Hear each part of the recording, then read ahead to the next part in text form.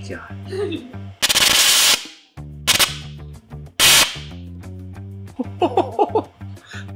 This will change space travel forever. And by this I mean this pink thing over here that looks like a Turkish delight. I wouldn't eat it though because it's not candy. It's something called an ESP, or electric solid propellant, which is a pretty descriptive name because it's a rocket propellant that you can ignite using electricity. Now, you might be thinking, a lot of propellants can be ignited with a spark, so what? No. No sparks involved. This propellant can be ignited with a simple voltage, like a battery. Not only that, it can only be ignited with a voltage. You can hit it, burn it, and nothing happens. If you didn't know any better, you would think it's a piece of rubber. But here comes the best part. If you apply more voltage, it burns faster. And if you stop applying a voltage, it stops burning. Completely. So, on my last video I tested a bunch of solid rocket propellants, and while doing that I was browsing through the Wikipedia page dedicated to solid propellants. And there's a lot of them. Black powder, zinc sulfur propellants, candy propellants, double base propellants, the list goes on. But in essence, they are all the same. A solid explosive that starts burning when exposed to a flame or a spark that you can't really stop until it burns all the way through. Okay, I just lied to you. Not all of them are the same. If you browse all the way to the bottom of the page, you'll find something called electric solid propellants, which are a family of high-performance plastisol solid propellants that can be ignited and throttled by the application of electric current. Important part. Have you ever heard about piezoelectric materials, like those crystals they put in lighters? If you hit them, you get electricity. Well, an ESP is a pyroelectric material, which means that if you give it electricity, you get fire. If you're not really getting why I'm getting so excited about this, well, just give me a little second so I can explain a little more. When talking about rocket engines, we have three types: solid rocket engines, liquid rocket engines, and hybrid rocket engines. Hybrid rocket engines suck, so let's forget about them for a second. Solid rocket engines are easy to build, cheap to manufacture, and pretty powerful. They were, for example, used in the boosters for the space shuttle. The problem with this kind of rocket engine is that you can't control them, or stop them for that matter. And all it takes is a small spark to ignite a gigantic rocket booster that is basically an enormous firecracker. That's why most companies like SpaceX use liquid rocket engines. They are a nightmare to build, extremely complex and unstable, but you can control them and stop them if you need to. Do you now get where I'm going with this? We're talking about a solid rocket engine. You can stop and control. It's like the best of both worlds. So, I did a little bit more research and I found out that the best electric solid propellant is called HIPEP, which is a mixture of an oxidizer called hydroxylammonium nitrate, that's a mouthful, and polyvinyl alcohol. Basically, you mix these two compounds together and you get the magic propellant. Seems simple enough, right? But it's not. For starters, there's only a handful of companies that make Han, which makes it pretty hard to get. But companies that make HIPEP, there's only one in the entire world, and it's called DSSP. They're based in Reno. I really want to get my hands on some HIPEP, so I paid them a visit. Okay, Wayne, I came all this way. Can I buy HIPEP from you? Can you buy HIPEP from, if you have a ATF license, you can. What is that? An ATF license is issued by the Alcohol, Tobacco and Firearms Agency, and it allows you to buy energetic materials that are, I guess, not for consumer use necessarily. I'm guessing it's not as easy as getting a fishing license. No, there's a little bit more background they look into for the explosives licenses.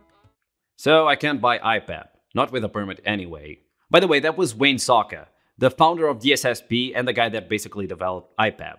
If you look in the literature, people have been trying to use electrical power with AP propellant for years, but nothing's ever happened with it. You know, but why doesn't it work with the AP? There's no conductivity.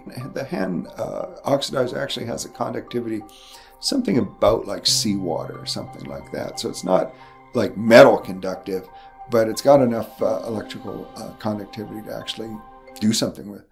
We have two types of reactions that can go on. We have the chemical combustion that can go on.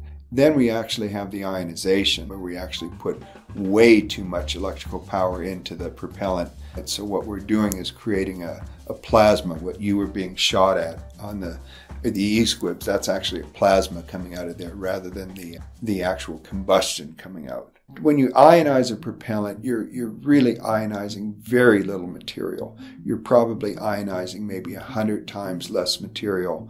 In one case, you're not really burning it.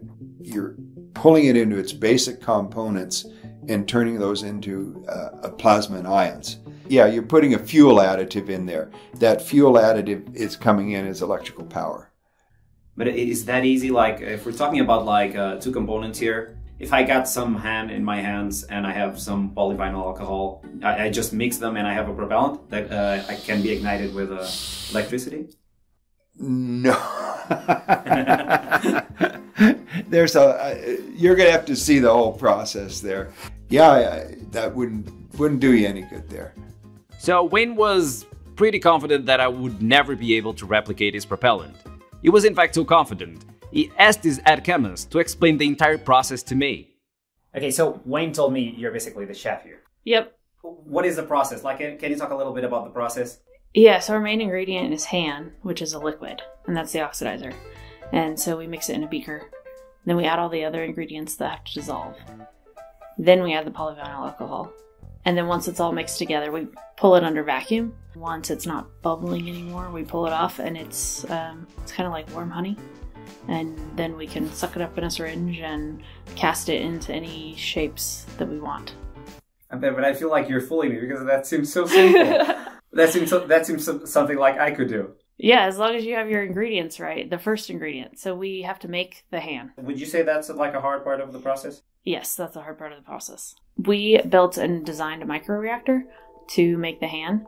So you flow two ingredients together and then they react in the microreactor. So you're mixing just small amounts because it's very exothermic, so it creates a lot of heat. You told me to watch my video in which I make flash cotton. Yeah. Would you say like you're nitrating the... You're nitrating hydroxylamine. Hydroxylamine because yes. You want the... But what do you get in the end? Hydroxylammonium nitrate. Once it's made, it's super safe, right? Yeah, it's like a piece of rubber.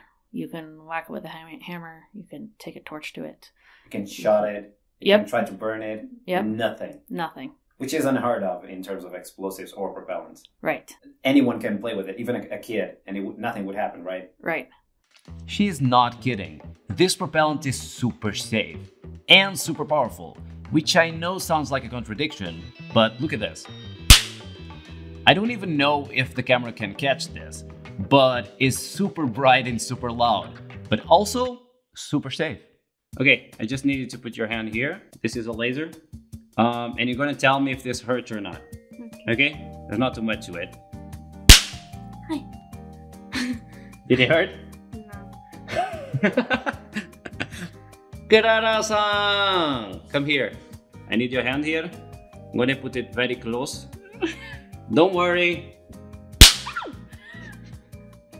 Did it hurt? No. You can go. Katarina-san! I want you to open your hand. It's been a while since you've been in the videos. Yes. Now, I'm gonna shine the laser on your hand, and I want you to tell me afterwards if it hurts or not. Okay. Okay? Did it hurt? No. This is what Wayne calls an e-squib. He couldn't tell me the raw propellant, but he could tell me these.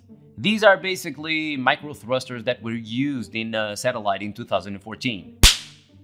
These are not burning. I know it seems like it, but they're not burning. Not chemically anyway. These are basically plasma engines, but a good one. Because they produce such a loud bang and such a bright intense light, they're also the perfect solution for something else. Would you say you're not a big fan of using CGI to replicate the muzzle flash? It's definitely not as realistic looking. People can tell. Or if you make it really good looking, it's very expensive to do it in CGI. So we've been working with DSSP. They are working on creating a realistic muzzle flash that is not super quiet, but not loud. Like you can be around it without ear protection, and it creates a projectile looking forward moving visual effect that is creating light and sound. With this tech, there's no danger to it, so you can just You know, as soon as you call cut, the director can give their notes, we reset, action, and we're ready to go again. This is the perfect solution for a muzzle flash simulator, and I think it's gonna revolutionize the movie industry. But I'm more of a rocket kind of guy. So my question is, can SpaceX use this to make a full-scale rocket? When you go to scale it up to something like the size of a space launch booster, it's not going to work that way. It can't be turned off once you've got something that's burning that big. So we're talking about, a smaller effect here that can be done. So we're talking more about satellite thrusters rather than boosters. That is kind of disappointing, isn't it? I mean, yeah, you can still use IPEP to make cool RC rockets, but not a rocket that is going to take us to Mars. The problem is the fact that it's solid. And because it's solid, you can't make a full-scale rocket. Well, what if you make it liquid? So, I lied to you again. Not all liquid rocket engines are super complex. There's one type that is pretty simple, and you can still throttle them and stop them at any time. I'm talking about monopropellant rockets. With monopropellant rockets, you have a single liquid that reacts with a catalyst to generate a lot of gas, like for example, high concentration hydrogen peroxide. I actually made a rocket engine using this concept. Even better than hydrogen peroxide is a liquid called hydrazine, which is a propellant that is super efficient, extremely powerful, but has a tiny detail that makes it, how can I put this nicely, undesired. Hydrazine is a material that it's just so toxic, ppb levels of toxicity that, will just kill you. When we were working with the Navy on our liquid propellant, we asked them about, well, why don't they just use hydrazine for the missiles on the Navy ships? And they said, well, they went through the analysis of what would happen if there was ever a leak of a hydrazine system on a Navy ship. The emergency procedure would be to abandon ship. That's how insanely toxic hydrazine is. If they get a hydrazine leak in the ship, they just go, well, I guess we lost the ship. DSSP actually developed a new liquid monopropellant called JAM, which is as powerful as hydrazine, but much safer. If you touch it, the worst that can happen is you get a rash, nothing too serious.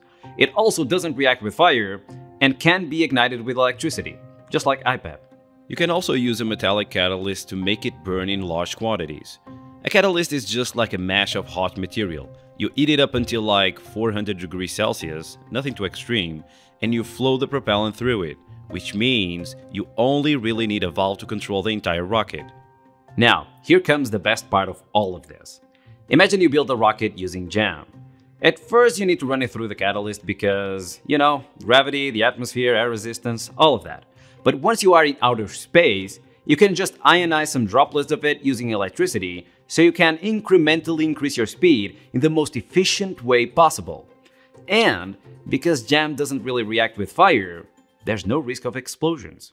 Soon enough, Wayne is going to be able to sell JAM to the outside of the US without the need of a license.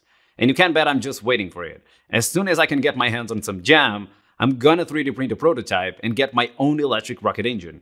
If you have a 3D printer, well, I'm going to share my files with you guys so you can 3D print one as well. On the other hand, if you don't have a 3D printer, well, I can help with that as well. On my last video, I gave away a 3D printer to the most liked comment suggesting a theme for a future video. The winner was Jay. That's a short name. If you also want to win a 3D printer, all you need to do is subscribe to the channel, leave a like on this video, and post a comment suggesting a theme for a future video.